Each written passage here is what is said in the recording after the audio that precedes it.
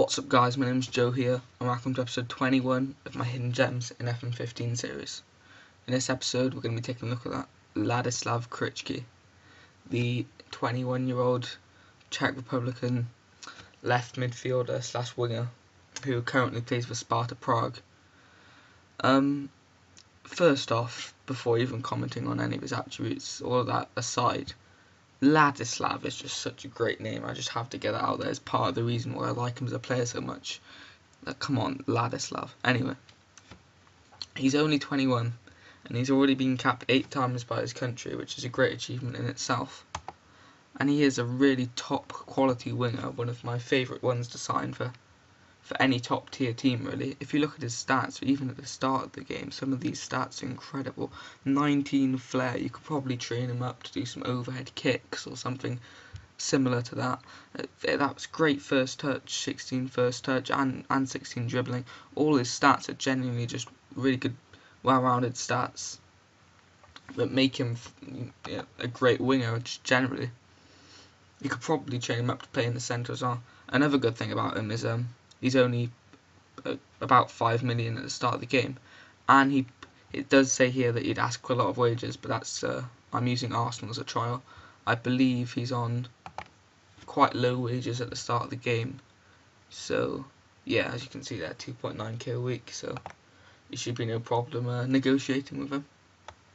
He's extremely interested in joining a club. Obviously Sparta Prague, don't mean offence to them, but they're not really as good as a Prem team, so if you're a Prem team you could lure him over, probably no problem.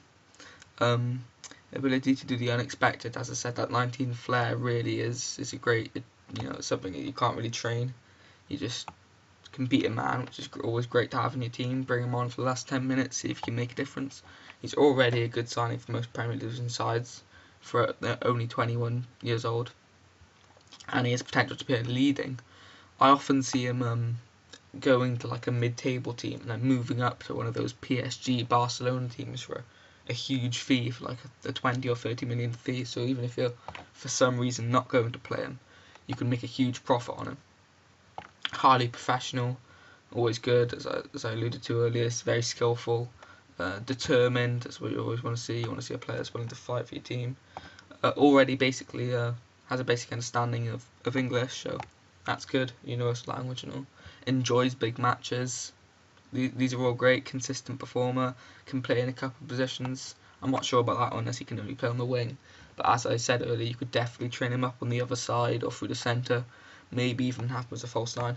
And he's a current international, which I said is great for a 21-year-old for any country. And the Czech Republic are a decent country, so internationally they're quite good. So to already be capped 8 times, it's a great achievement.